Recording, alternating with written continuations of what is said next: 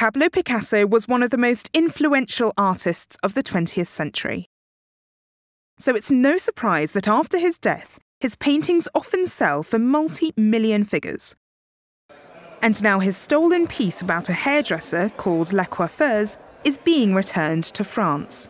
We know that it was last displayed in 1998 in Munich, when the world last got to see this extraordinary piece, and was sitting in the National Museum of Modern Art in Paris when it was reported stolen. And now, over 100 years after its creation, here we are returning it to the government of France. Experts authenticated the painting as Picasso's earlier this year. American Immigrations and Customs returned the painting to the French embassy 9 months after it was found in a FedEx shipment in New Jersey in the United States. So it's unsurprising staff at the embassy are pleased it'll be shown to the world again. It was made in 1911 and now has an estimated value of $15 million.